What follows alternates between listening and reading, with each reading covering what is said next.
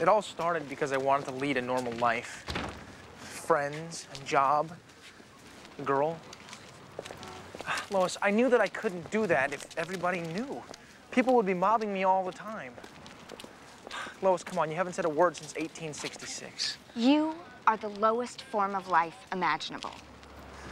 Not what I was hoping for, but I guess it's a start. You're a liar. There's nothing worse. Lois, I did not lie to you.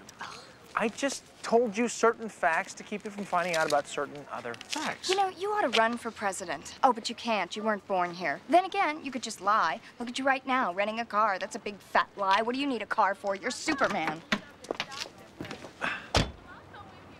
Lois, I think we should keep as low a profile as we can.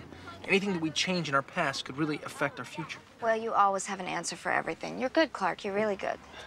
No, actually, I'm not, Lois. I have hated not being able to tell you this.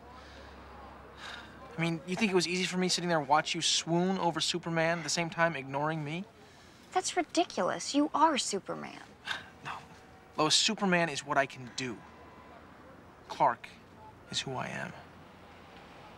And the closer we've gotten, the more I've wanted to explain this to you, but it just kept getting so complicated. Well, you've obviously had more time to think about this than I have, so why don't you answer one question for me? How can I ever trust you again?